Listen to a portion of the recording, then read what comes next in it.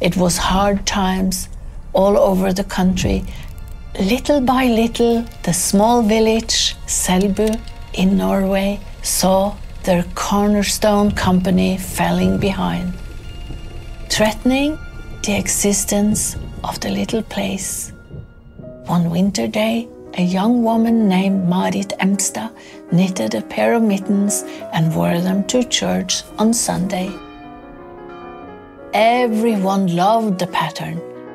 This sparked an idea in Marit, and she delivered the first mitten for sale in 1887. And in the little village, everyone started to knit mittens. Men, women, young and old. In time, the mitten got recognized and became popular throughout Europe and America. Today, you can find the Selbu Rose motif at every Christmas market. And that's how a pair of mittens saved a small village called Selbu.